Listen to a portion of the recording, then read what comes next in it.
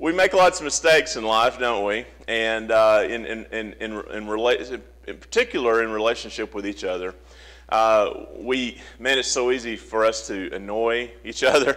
We've all got pet peeves, don't we? We could all probably stand up here and talk for 5 minutes about the things that annoy us.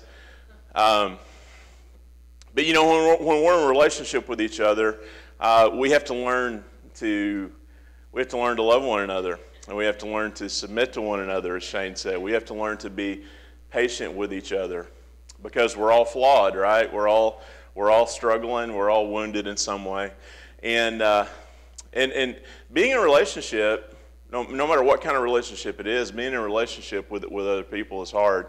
In our campus ministry this year, we're doing a series on relationships, and we're just trying to help our students understand how to navigate relationships in a healthy way, in a way that honors God. And so I'm going to share with you just some thoughts today that actually some of this I shared Wednesday night. Annadale, I'm sorry, some of this is going to be a repeat for you, but it's just kind of what's on my heart right now, and so I want to share it with you. I'll admit, by the way, I'm really tired right now. School just started, and for the last 3 weeks, it's been very, very intense. So if I fall asleep up here, David, just nudge me. I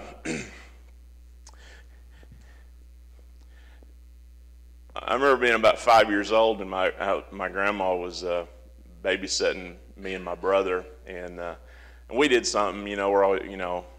We're always doing something to get in trouble. And my grandma said she was going to spank me, and so she picked up my gun belt, off my my cowboy gear, and she's going to. And I said, "Now, Grandma, you can't whip me with my gun belt." I mean, that'd just be insulting. You can't take a cowboy's gun belt and whip him with it.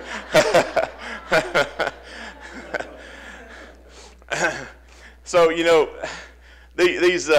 these struggles in relationships, they start early, don't they? And you're fighting with your brother, almost out of the womb. You're squabbling and fussing and so forth. I had this random guy come by 3 or 4 years ago. He came by my office one day, just off the street. He had this cardboard box, and it was sometime around April. Mother's Day was coming up, and he said, "Yeah, I'm just wonder if you're interested in buying a Mother's Day present. I got some stuff here." I said, "Well, what you got?" He said, "Well, I got some cologne and I got some tasers." And I started laughing. He said, "Well, it's not, they're pink. They're for the ladies, I said, "A taser for a Mother's Day present?" But I started thinking about it later. I said, "I don't think I need a taser or anything." But I started thinking about it later. I thought, for moms and grandmas, a taser might actually come in handy. That way, instead of the gun belt, she can just,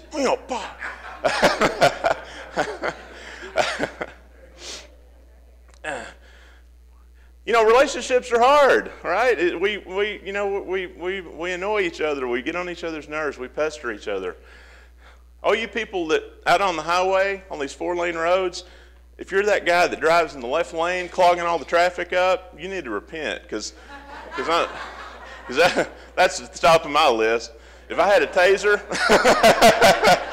citizen's arrest, baby. Yeah. Okay. Well, anyway, relationships are hard, right? I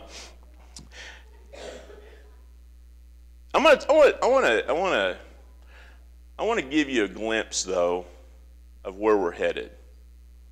In other words, you alluded to this at the beginning of worship, David. You said, at some point, one of these days, there won't be any more tears, right? That's where we're headed. There won't be, at some point in the future, there won't be any need for whippings or tasers or getting annoyed. I want to read from Revelation 21, 1 through 4, and then I want to read from Revelation 22, 1 through 5. Revelation 21, 1 through 4, it says, "Then I saw a new heaven and a new earth, for the first heaven and the first earth had passed away, and there was no longer any sea. I saw the holy city, the new Jerusalem, coming down out of heaven from God, prepared as a bride, beautifully dressed for her husband. And I heard a loud voice from the throne saying, "Look, God's dwelling place is now among the people, and he will dwell with them. They will be his people, and God himself will be with them and be their God. He will wipe away every tear from their eyes. There will be no more death or mourning or crying or pain, for the old order of things has passed away." Now chapter 22, 1 through 5. Then the angel showed me the river of the water of life, as clear as crystal, flowing from the throne of God and of the Lamb down the middle of the great street of the city. On each side of the river stood the tree of life, bearing 12 crops of fruit, yielding its fruit every month. And the leaves of the trees are for the healing of the nations. No longer will there be any curse. The throne of God and of the Lamb will be in the city, and his servants will serve him. They will see his face, and his name will be on their foreheads. There will be no more night. They will not need the light of a lamp or the light of the sun, for the Lord God will give them light, and they will reign forever and ever. That's where we're headed. It's pretty beautiful, isn't it? One of the things in that reading, one of the things that probably most people recognize or grab a hold of is what you said earlier, David, the concept that there won't be any more tears. Why do we shed tears? I mean, for lots of different reasons, of course. But if you think about it, the vast majority of the tears that we shed are related to relationships. Either because someone has passed on who we loved, and God says, when we get here, death will have died, and we won't have any more tears because of that. But also many of the tears we shed in this life are because of the wounds that we inflict on one another, aren't they? I know I've heard enough of you ladies' stories from John 3:17 and lots of other stories of people who have struggles with addictions and things like that to know that so often those addictions are rooted in issues related to relationships that hurt, that wounded, that caused pain that you couldn't seem to get beyond. And whether it's drugs or whether it's alcohol or whether it's just being absorbed in entertainment or overworking or whatever it may be, we all have our own drug, don't we? Whether it's actually drugs or something else that we use to sort of medicate ourselves. And so often those wounds are related to relationships. It's parents and children, it's siblings, it's certainly husbands and wives, it's neighbors, it's friends, it's co-workers, it's roommates, it's classmates, it's fellow church members. And the question is, how do we navigate those relationships in a way in which this doesn't happen, in a way in which we don't wound each other to the point that we have to find some way to deal with it? What if there was a way that you could be in a relationship where that doesn't happen? One of the things that I noticed about this reading, I know it feels like I'm jumping to a new subject here, but follow me. One of the things that I noticed about this reading is the fact that it's in a city. He says we're going to be in a city. I don't know how literally to take that, but that's what it says. It says, in the next life we'll be in a city. How many of you have lived in a city? I mean, a pretty good-sized city for any length of time. A couple of you tell me, what's the best part about living in a city? Okay. Lots of restaurant choices. What else? Okay, everything's close. Okay. Access. Okay. Okay, lots of people. Okay. All right. What would you say would be the worst parts of living in a city?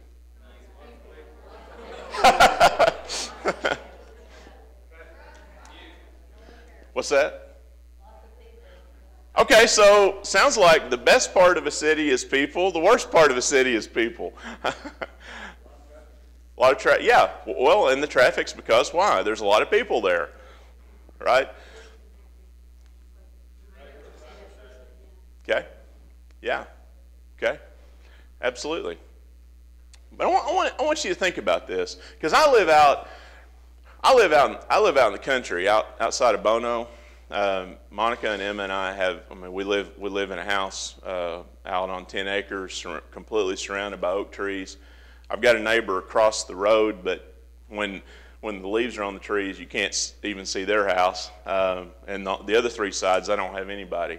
It's just almost totally secluded. And we love that out there because it's peaceful, quiet. It's calm. It's kind of like a retreat for us. But one of the reasons that people live out like that, and I bet some of you do too, you live out, I mean, if you live anywhere close to Rimmel, there's not that many people, right? You know, at least not compared to a city. And some of us prefer that because we like the peace, we like the quiet, we like to not be, surrounded by traffic and craziness and noise. But what if, because, and so when I read this text, when it says we're headed to a city, and sometimes I think, I'm not sure about that. I'm not really a city guy. I always grew up in the country, and that's what I like. But one of the reasons that you're drawn to living out in the country by yourself is people. Because people can be hard to live with. People can be annoying, can be frustrating. It can be, when you're living right next to people, you have to get along with them, right? Or try to. But check this out.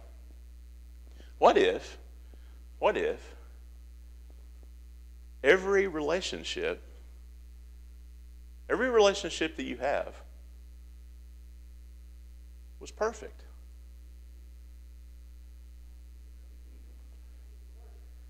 Then, if every relationship that you had was beautiful and life-giving and it flourished,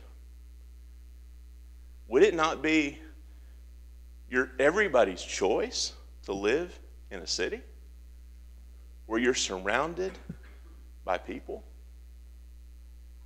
Because every relationship is perfect. If every relationship is perfect, you want more of it. Bring it to me. I want people on top of me, below me, around me. I love it because every relationship is life-giving. Every relationship feeds me and nourishes me and reflects God. Isn't that beautiful? That's where we're headed. So even for a country boy like me, living in a city like that sounds really good. But how do you get there?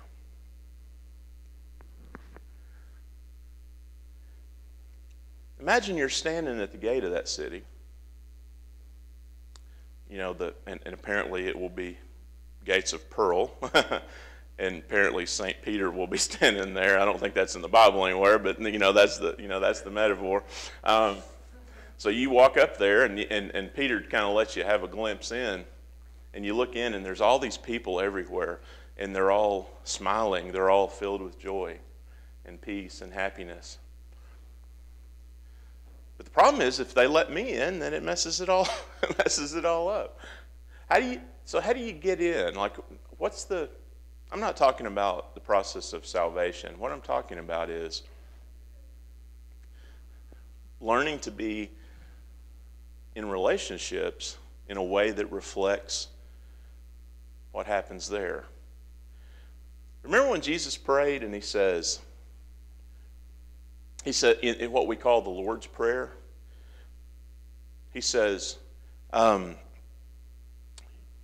your kingdom come, your will be done on earth as it is in heaven. Jesus is saying we need to pray for heaven to come to earth. we need to pray for whatever exists there, where every relationship is perfect, to be a reality here. And you're thinking, well, that's impossible. Because if there was, say, a perfect neighborhood, a perfect office, a perfect church, if I show up, I'm going to mess it up, right? And that's true.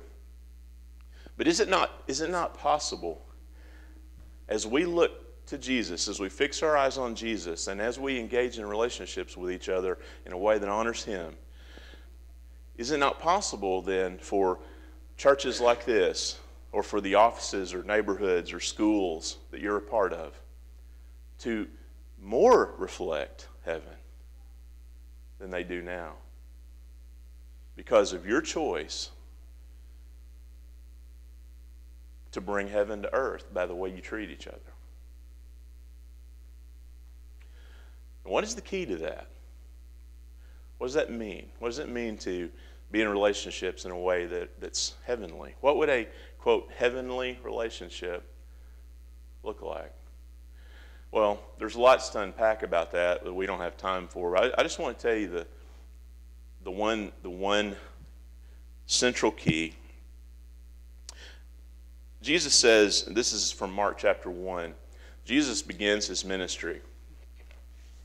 What we just read from Revelation, that's where we're headed. That's the end. Let me read you the beginning. This was the beginning of the journey that Jesus is asking us all to go on. The very first thing that Jesus says in the Gospel of Mark as he begins his ministry, this is the very first thing he says. Mark 1, 14 and 15. After John was put in prison, Jesus went into Galilee proclaiming the good news of God. The time has come, he said. The kingdom of God has come near. Repent and believe the good news. The very first thing Jesus says is, the kingdom of God has come near, so repent. What's the kingdom of God? Well, there's a lot we could say there, but to put it really simply, a kingdom is a place where a king rules. And so the kingdom of God is where God rules, where God reigns.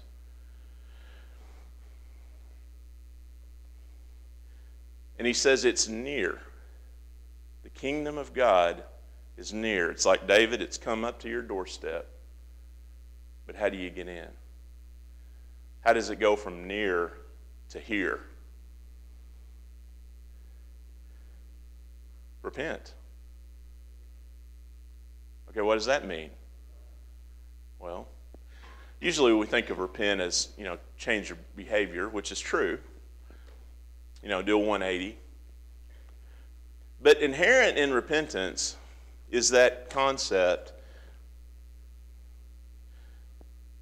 that no longer will I run my own life. We call Jesus Savior and we call him Lord. Jesus saves us from our sins. He makes it possible for us to be in right relationship with God. But he's also Lord, which means he runs your life. It means he tells you what to do. It means you're not in charge anymore. When you accept Jesus as Savior, you also accept him as Lord.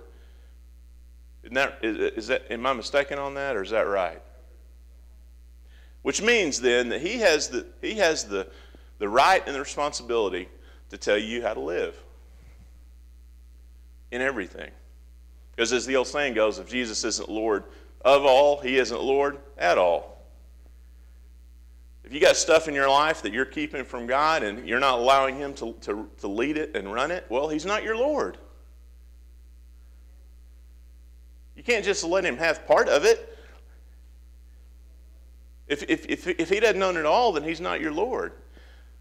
But if he is your Lord, that means he runs it all. He's in charge of it all. He tells you what to do, and you do it. Guess what? You do it whether you like it or not, whether you feel like it or not, whether it feels like it's going to make you happy or not. Because you no longer run your life. Does that make sense? So Jesus says the kingdom of God has come to your doorstep. And he's saying, I want you to come in. But the first step, as you cross the threshold, the first thing you have to do before you step in is repent. And that means not only turning from your behavior that is not glorifying to God, but it's also saying, henceforth, for all time, from henceforth forever, I submit to God. I submit, Shane, to God. I forfeit my right, I suppose, to run my own life. And I give that to God. You now will tell me how to live. If you say jump, I say how high. No questions asked. And there's no area of our lives that is more crucial for us to do this than in relationships. Because so often, the way we treat each other, the way we speak to each other, the way we act toward each other is guided by what I want to do. It's guided by how I feel. It's guided by what I think is fair. Well, John, he talked bad about me, so I'm going to talk bad about him. Right? Sydney betrayed me. I'm done with her. David was rude to me. I'm going to be rude to him. That person, they're just a black hole of need. They're just sucking the life out of me. I got to get away from them. I run into it all the time, and you do too. Relationship situations where people are not willing to do what's right, willing to do what glorifies God because their primary motivator is what makes them happy.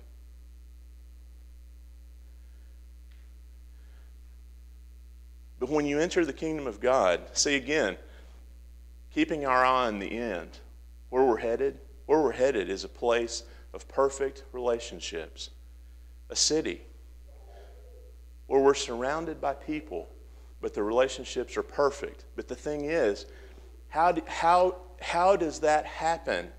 How do you have perfect relationships? What did Shane read earlier? Have this attitude in you, which was in Christ Jesus. Though he was God, he became a man. Though he was God, he laid down every right, privilege,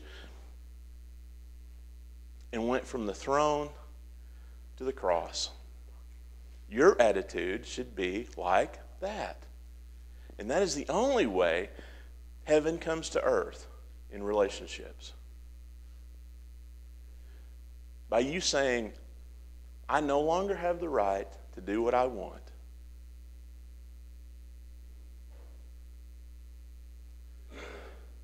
Are you hearing me? You no longer have the right to do what you want if you have accepted Jesus as Lord. He is the boss. He is in charge, not you. Period. So please, we've got to get over this stuff that we hear in culture all the time. I got to do what makes me happy. That's crazy. That is not in the Bible. That is not what Jesus tells us to do. You're going to do all kinds of things.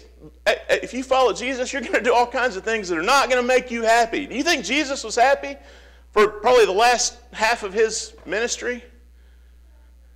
Did he do anything that made him happy?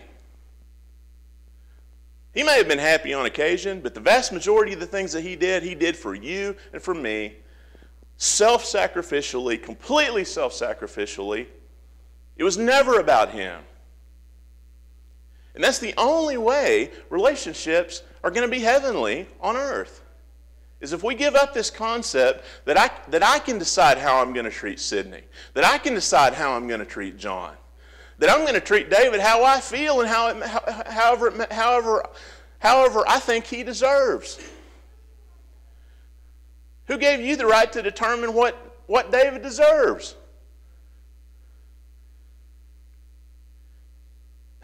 Jesus says, come follow me and do it my way. If you're going to accept me as Savior, you got to accept me as Lord. That means I run your life, not you. I want to just close with this example. In marriage, because how many of you are married? Just raise your hand. All you married folk, I've been married 19 years. All you married folks, have you ever had a time, you don't have to raise your hand or anything, but just think with me. Has there ever been a time in your married life where if you thought it was right to leave, you would have? Or you would have certainly considered it strongly? I have. Monica's not here, so it's a freebie for me.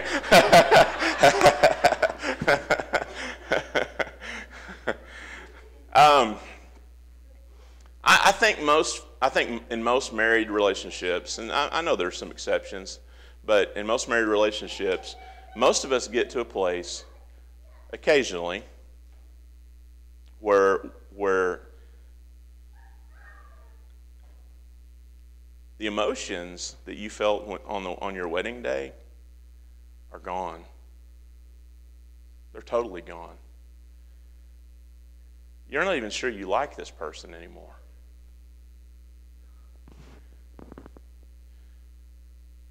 Sometimes it gets so bad that your spouse begins to feel like your enemy. So this is a perfect example of what I'm talking about. So what does Jesus say about how you treat your enemy?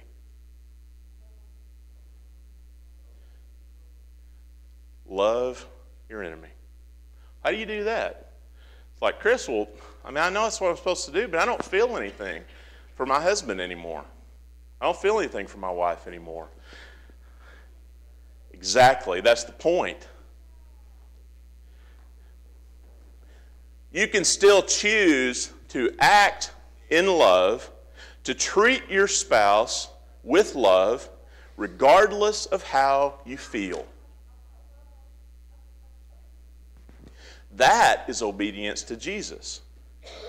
You see, if you say, well, the romance is gone, the feelings are gone, I'm not happy anymore, I'm out of here. Okay, well then you are the Lord of your life.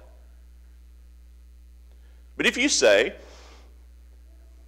I'm not happy anymore, the feelings are gone, the romance is gone, the things that I once felt I no longer feel, I don't even like them anymore. But what did Paul say in Ephesians 5? He says, submit to one another out of what? Reverence for who?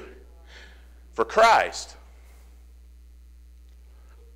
So if Monica and I are in serious conflict, and I don't even really like her anymore, she doesn't like me anymore, you know what Jesus says? So what?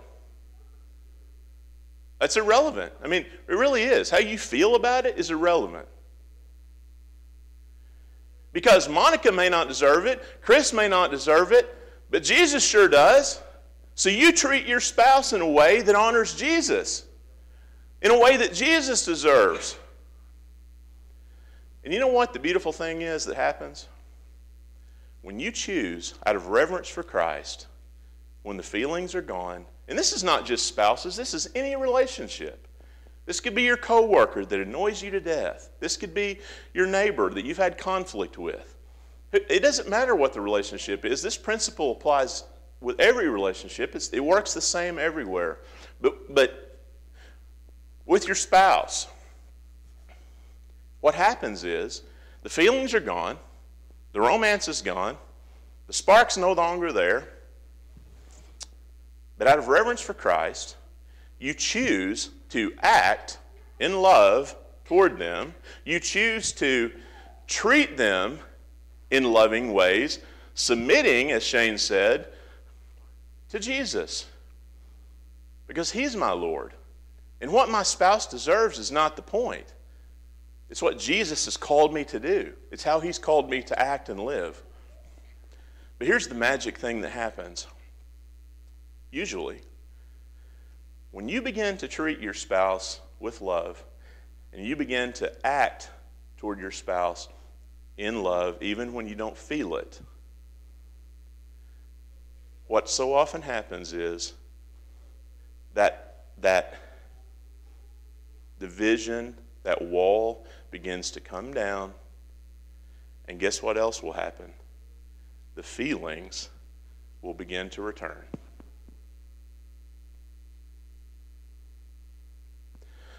See, if you are your Lord, then no more romance, no more spark. I don't even like this person. I'm out of here.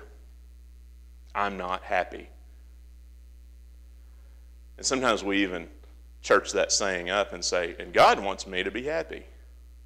Really? So if you are your Lord, then you go get divorced.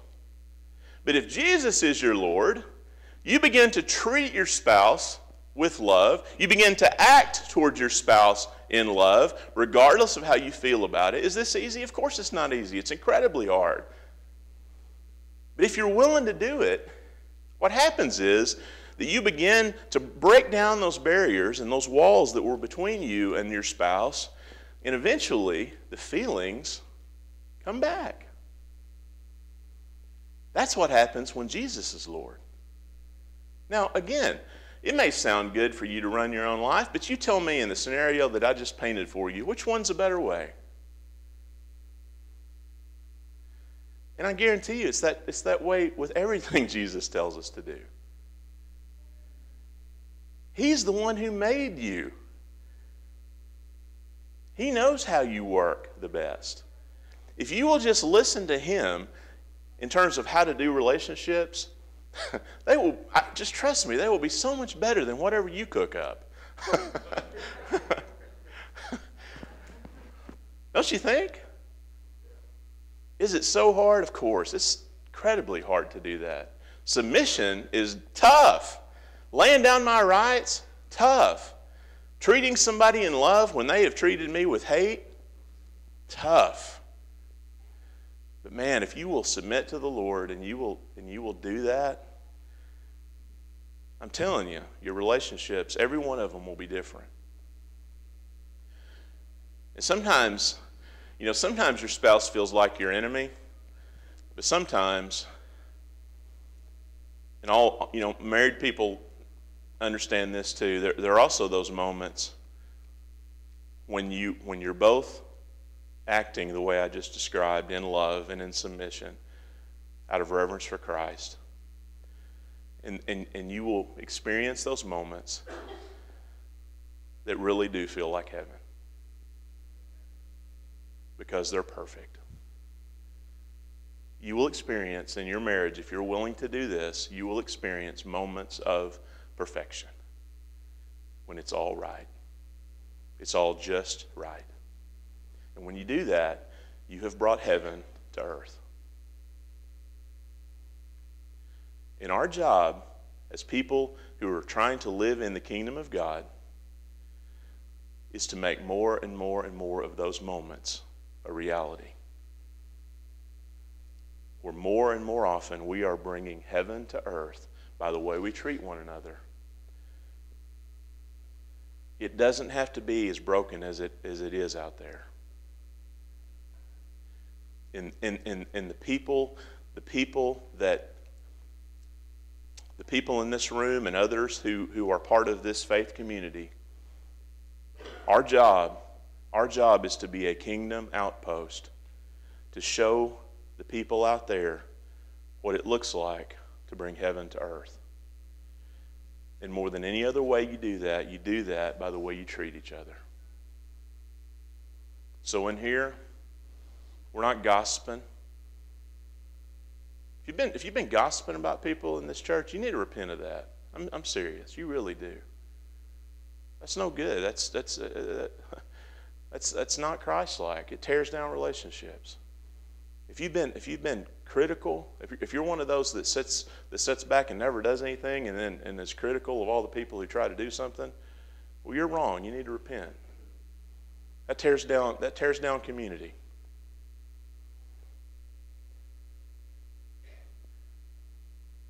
need to do is submit to our own rights and privileges and say, you know, how I feel about it is irrelevant. I'm going to submit to the Lord because he deserves it. And out of reverence for Christ, no matter how hateful I've been to David, he's going to treat me with love. Not because I deserve it, but because Jesus does. Right? And when we do that, the more we do that, the more we bring heaven to earth. That's the kingdom of God, where the king rules and everybody submits to his authority and does it the way he tells us to do it. And I guarantee you, his way is so much better. So if you've got a relationship right now in your life that is filled with conflict, that's filled with hate, filled with strife or friction or anger, whether it's a spouse, whether it's a sibling, a parent, a child, a coworker, a roommate, a neighbor, someone here in this church that you go to church with, whoever it may be, would you please very prayerfully ask the Lord to show you how to submit in that, how to show the love of Christ in that, how to stop seeking your own way, how to stop thinking about what I think they deserve because of how they treated me, and instead lay down your rights like Jesus did, lay down your privileges like Jesus did, and say, you know what, I love this relationship more than I love getting my way. And so I'm going to lay down my rights. I'm going to lay down my privileges so that David and I can love each other and be in relationship with each other. If he's wronged me, well, okay, so be it. Maybe the Lord will show him that eventually, and he'll make that right. But for right now, I just want to be in a relationship with David. So I'm going to do what I need to do on my side to make that possible. So that's the call today. If you've been in relationships where you've lived through where you're dealing with friction, anger, hurt feelings, all that, what if you were to lay that down, submit to the Lord, let him be in charge instead of you, and then see what happens? Let's pray. Lord God, would you just give us the strength and the power to submit and to love others and to love the relationships that we have more than our own rights, more than our own privileges. Lord, by the power of your Holy Spirit, would you strengthen us and give us the courage and the love and the ability, Lord, to engage in relationships in a way just like Jesus did, submitting and loving and serving for the sake of others. And Lord, if there's anybody here who's in conflict in any of their relationships, Lord, may you bring healing, and may you show them how to lay down their rights and privileges so that relationship can possibly be restored. Lord, would you make this church, would you make the Rimmel Church an outpost of your kingdom? And would you empower the people in this church, Lord, to love each other in such a way that they bring heaven to earth? And we pray this all in Jesus' name. Amen. The last thing that Jesus said before he died, as he goes to the cross, or one of the last things as he went to the cross in the garden, he said, "Not my will, but yours be done." And those are your marching orders. Those are my marching orders. In relationships, the way we treat each other, and in everything else in life, not my will, but yours be done.